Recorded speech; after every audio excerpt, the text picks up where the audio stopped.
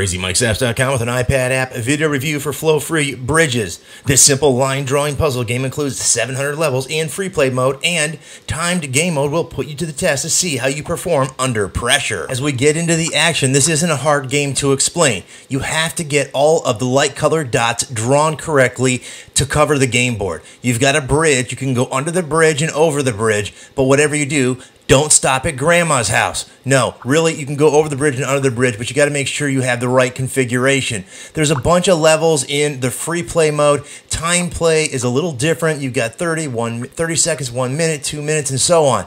And the number of grids gets bigger or smaller. Obviously, the larger the grid, the harder the game is going to be. Here you have a 5x5 grid. Not bad. You can see the big colored dots are a lot easier, so it's not as bad to complete these puzzles. And in time mode, you're trying to make as many puzzles as you can, or complete as many puzzles as you can in the time that you have.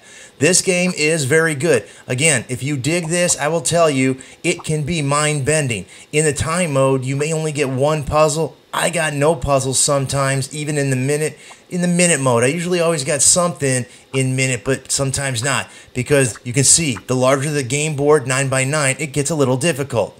That's it for flow-free bridges. Check this one out. Until next time, Crazy Mike from CrazyMikesapps.com saying see ya.